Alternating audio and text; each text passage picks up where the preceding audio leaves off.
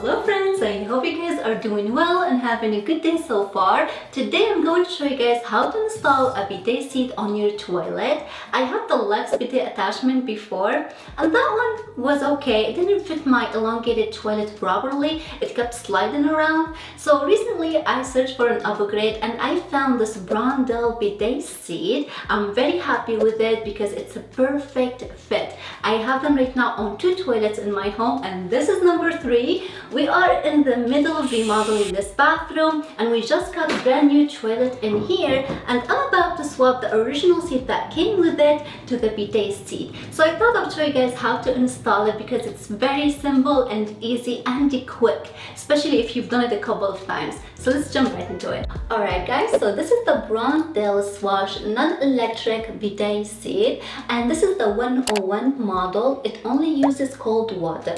With the 102 model you can control the temperature. So if that's something interests you, I can leave links to both of them in the description box below if you want to check it out. And this is everything that came with it and everything you need to install it. They said you really don't need tools. I sometimes like to use a wrench to tidy everything up, but you really don't have to. You also need a couple of racks, maybe a little bucket, and that's it. And now I'm going to start by removing the old toilet seat. Now to remove the toilet seat, lift the hinge covers up and use a screwdriver to remove the bolts.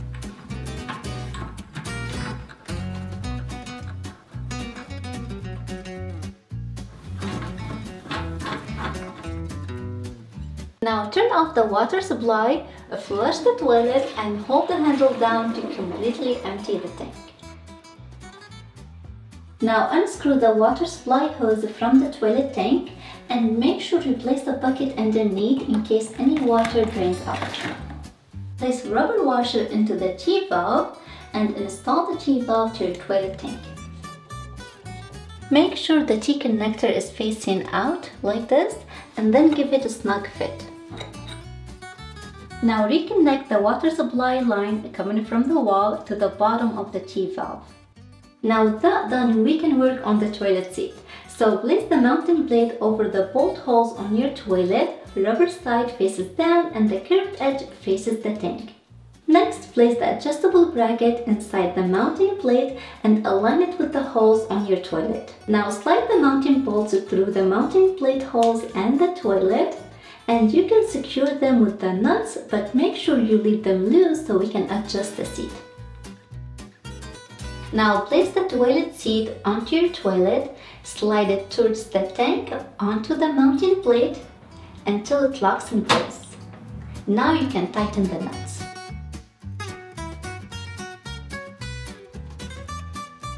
Now if your seat is pushed back like mine is and it's not aligning perfectly with your toilet, you can adjust it. Now to do that, I'm going to remove this seat, and to remove it, there is a quick release button on the side here. You push it in to remove the seat. As you can tell, my adjustable brackets are pushed all the way back, so the only way for me to move my seat forward is to turn the bracket around like this.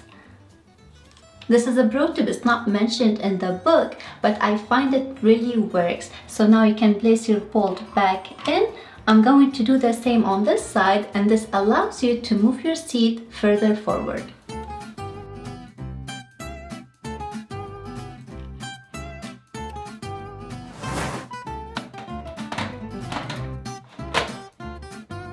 Now that's perfect. Now connect the bidet hose to the water inlet and connect the other end of the hose to the T-valve.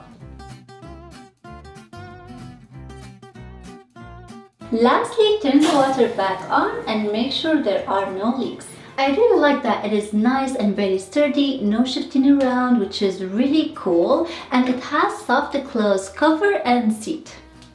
Now the controls are simple and they work very well. You only have one knob and you have 2 nozzles here. When you turn the knob backwards, it directs the water to the back area. And when you turn the knob forwards, it directs the water to the front area. And the brusher is actually strong and just like a faucet. You control it. The more you turn it, the more pressure you get. And when you first turn the dial in either direction, water flows over the nozzles to clean it.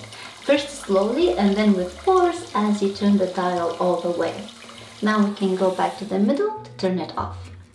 Alright guys, so once you have any bidet seat, there's no going back to using dry toilet paper. It is seriously life-changing. And if you haven't bought one yet, you really need to get one. This is a significant step up from the attachment style bidet. It's a great addition to any bathroom, and you'll wonder how you ever lived your life without it. It looks amazing, it is easy to use, it's durable, it's comfortable, and most of all, it works great. A bit of drying yourself afterwards with a bit of toilet paper, that is all that might be needed. You use a little bit more water but a lot less toilet paper, which is absolutely fantastic, and kids love it too. So that's all I have for you guys today. I really hope that you all enjoyed this video. If you did, please thumbs it up, consider subscribing, and I'll see you next time. Bye bye.